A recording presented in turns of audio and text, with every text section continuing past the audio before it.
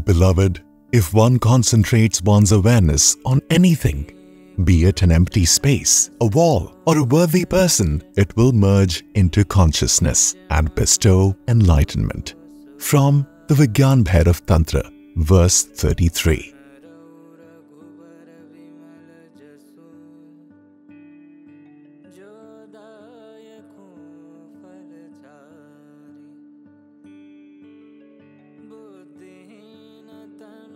In the mystical ambience of the Dakshineshwar Kali temple, disciples of the revered Indian mystic Sri Ramakrishna Paramhansa searched fervently for their beloved Guru.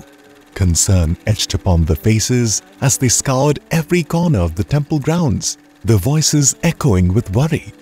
After a relentless search spanning hours, they stumbled upon Sri Ramakrishna seated beneath a large tree, his figure bathed in the gentle glow of twilight.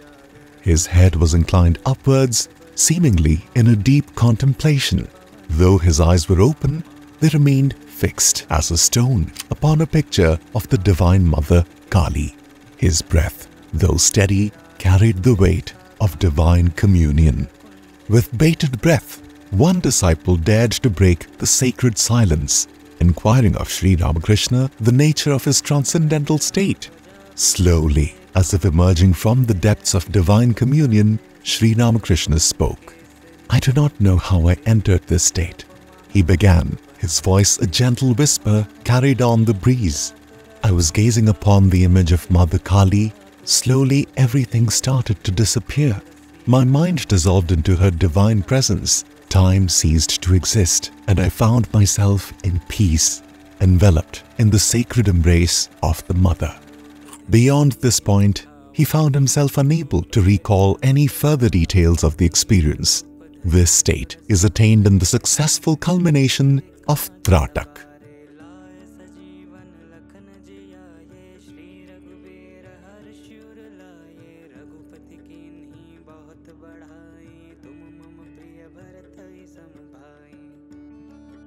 What is Tratak? Swami Satyananda, in his discourses on Tratak, explains. The word Tratak means steady gazing. The practice of Tratak involves gazing at a point or object without blinking the eyes. It is a method of focusing the eyes and in turn the mind on one point to the exclusion of all others. Through this method, all the attention and power of the mind is channeled into one continuous stream. This allows the latent potential within the mind to spontaneously arise. In the classic Hatha Yoga text, Gheranda Samhita, it is classified as one of the shatkarmas, the 6 actions of cleansing the body and mind. Tratak is the last of the 6 because it concludes the physically oriented practice and prepares one for, or say acts as the stepping stone to the mental practices that lead to higher awareness. In a sense, Tratak acts as a bridge between Hatha Yoga and Dhyana Yoga. Tratak is continuous gazing. It is not letting your mind wander. And when you don't let the mind wander, initially it struggles, it fights hard. But if you continue to gaze calmly, slowly the mind stops struggling. For a few moments, it stops. And when the mind ceases to function, the state of no mind is attained. Because the existence of the mind can only be sustained in movement. Thought processes can only be sustained in movement. Mind is a verb. It's a continuous process. When there is no movement, when the thought processes cease, you cannot think. The mind is no more. Full alertness and awareness are necessary because you can gaze even with dead eyes. You're looking at something, yet your mind is somewhere else. You're reading a book, yet registering nothing. You zone out. Seeing in this way leads to nothing. In this practice, you have to be in the zone. The meaning of Tratak is not just your eyes, but your entire existence being focused through your eyes. So it depends on your preference, whatever the object of meditation may be. If you like the flame of a candle, it's fine. If you like darkness, it's also fine. The cross of Christ, the idol of Shiva or the Buddha, or a yantra. Regardless of the object, the essence lies in stopping the mind at one place, concentrating it so that internal movements, internal turmoil can cease. internal tensions can cease. You're just observing.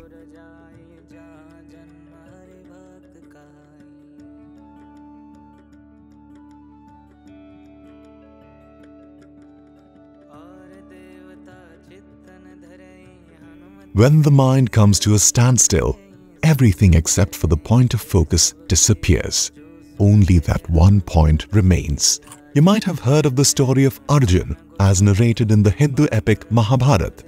Dronacharya, the esteemed archery instructor, gathered his students, both Kauravas and Pandavas, to assess their proficiency in the noble art. Setting the stage, he positioned an artificial bird atop a grand tree, its painted eyes challenging the young warriors. With measured instructions, Dronacharya directed each student to take aim at the bird's eye. Yet, it wasn't merely about hitting the target. Before they can shoot, Dronacharya asks each of them what they see when they look at the bird. Most of the students replied that they saw the tree, leaves and branches. Then came Arjun's moment. His gaze was fixed solely on the bird's eye. When Dronacharya questioned him, Arjun's response was resolute. He saw nothing but the target before him. Except for the bird's eye, the entire world had, as if, ceased to exist for him. With unwavering concentration, Arjun drew his bow and released his arrow. The projectile soared through the air, finding its mark with precision, striking the eye of the bird. Similarly, in the practice of Tratak, besides the object of focus, everything else disappears. They cease to exist for the practitioner. An optical illusion effectively demonstrates this point. Focus your attention on the black plus sign at the center of the image. With sufficient concentration, after a short period, all the pink dots will slowly disappear, and you will see only a single green dot rotating. Similarly, this practice demands that your concentration be so intense that nothing else is visible apart from the object of your focus. If something else is visible, it means the mind is still alive and wandering on those things. The goal is the cessation of mind, the state of no mind.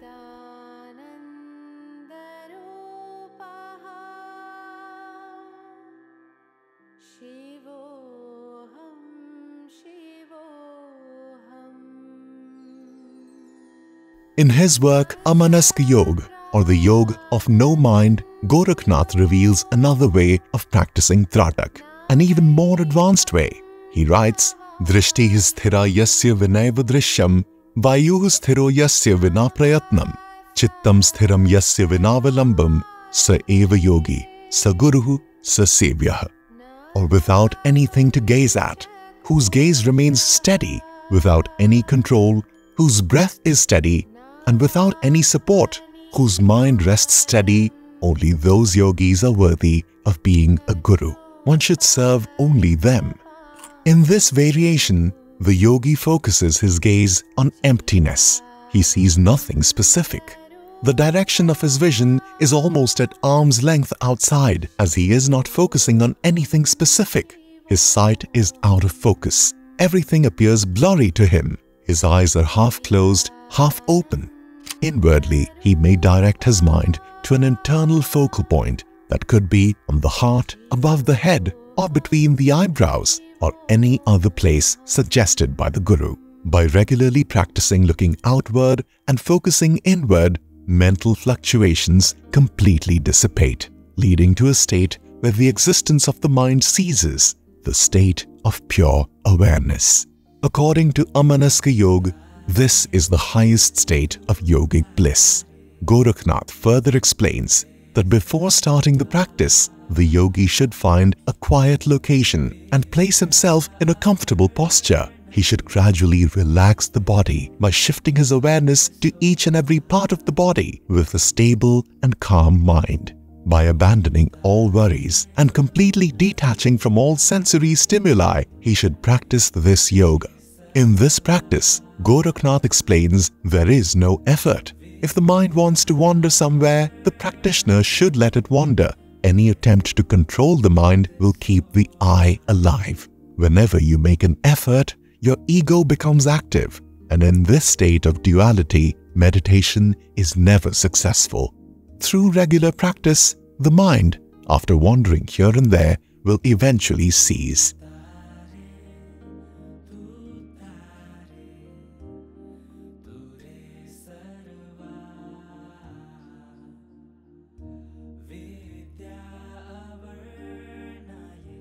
It is important that in this state, the I do not remain alive. Ego should end along with the mind, so there is no place for any kind of conscious effort here. This variation is different from traditional Tratak. It is not the use of concentration, but only the use of seeing. Although it is an advanced variation of Tratak, there is a difference between the two. Tratak means to focus the entire concentration on a single point, like the flame of a candle. The mind needs to be contracted so that it does not wander here and there. The entire flow of the mind is directed in one direction. It is kept flowing only towards one point, so that the whole mind is focused on just one point without any dispersion. The effort is to stabilize the mind at one point, to catch it whenever it wanders and pull it back. But in this variation, it is necessary that you also become empty from within, that you're not forced to focus your mind on the empty space.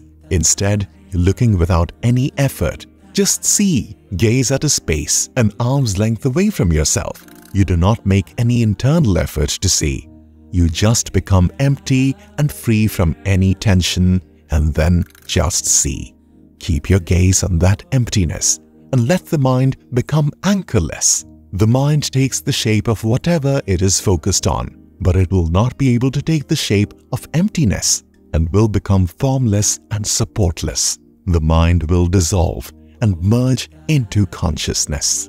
In traditional Tratak, the practitioner was exerting effort in bringing his consciousness to a point, but in this variation, the practitioner is not going anywhere. They're just becoming empty from within and their eyes are open. This is fundamentally different, and this process of just seeing is unique, because when you're just seeing, you're not even attempting to do Tratak. When you're just seeing, your eyes become as empty as the sky.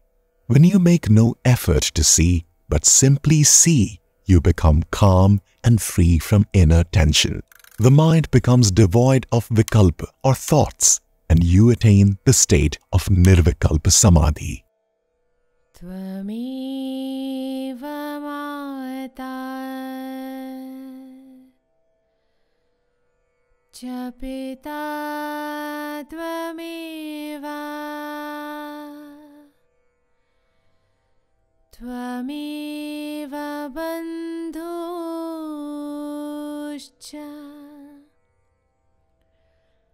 Sakha tvameva